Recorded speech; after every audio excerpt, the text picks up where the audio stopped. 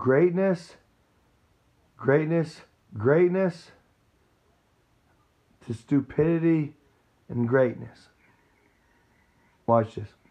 Watch. Some of us are his children. Let us keep this Thanksgiving Day sacred. Let us thank God for the bounty and goodness of our nation. We're thankful for the love of our families. We're thankful for the goodness and generosity of our fellow citizens. We're thankful for the freedoms of our country. Here in America, we rise or fall together as one nation and one people. That's something to be grateful for, today and every day. Don't talk to me that way. You're just a lightweight. Don't talk to me that way. Don't talk to. I'm the president of the United States. Don't ever talk to the president that way.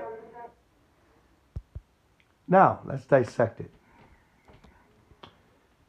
It showed some presidents talking about God and being steadfast, deep into the meaning of their words.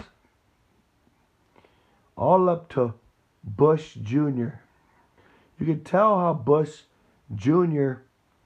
is speaking about God is relevant, truth, and with deep passion. Then we come to Obama, who went after the bride of Christ in every single way possible, including taking their livelihoods away from and giving it to sexual sinners. The sexual sin agenda that he himself created. And then watch God in politics after Obama saying, "How dare you?